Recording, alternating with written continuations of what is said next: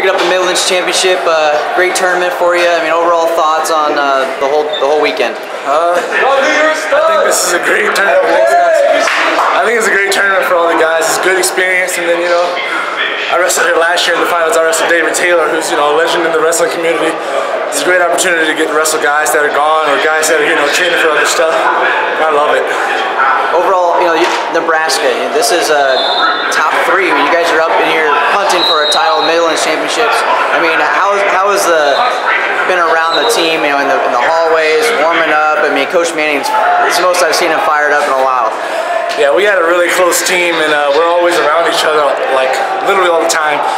Coach Manning's kind of been with us too. He's seen that, and it kind of just, the more you're around that, the more you kind of come connected. And so for us, all those matches, like the 57-pound match, it's emotional for everybody. I got a teammate in the finals now. All this is really good, and everybody's really excited to see what we can do as a team here, because that pushes us for winning bigger titles like Big Tens and Nationals. As you build, you're going into the Big Ten tournament now, or the Big Ten season and into the Big Ten tournament.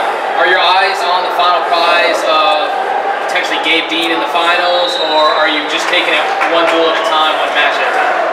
My overall goal is always the national championship. It's always to finish #1, no matter whether it's Dean, whoever else. I mean, he may get upset, he's lost in the past. So whoever's going to be on the other side of the mat, that's not my problem. My goal is always to be there. But at the same time, we have a saying, I guess, that's focused on the process.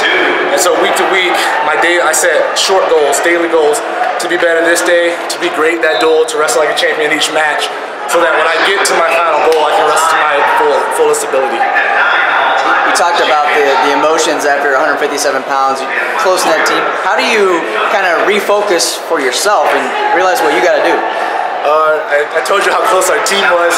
After I saw that, I had all my stuff strapped up because I was ready to go. I took my stuff off, I went up to my team, and I stopped looking at the crowd because it was kind of our section.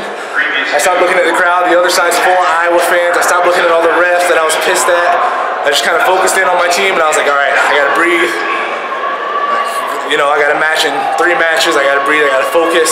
I got to get down and wrestle my match. I can't be worried about what he did or what happened against him. But as one of the team leaders, me and Montoya, it's really like things are running through my head. Like, what could he have done? What could we have done to get past that? How can we beat that stuff in the future? But I had to kind of face my team, focus on myself, and get back in the zone for my championship match.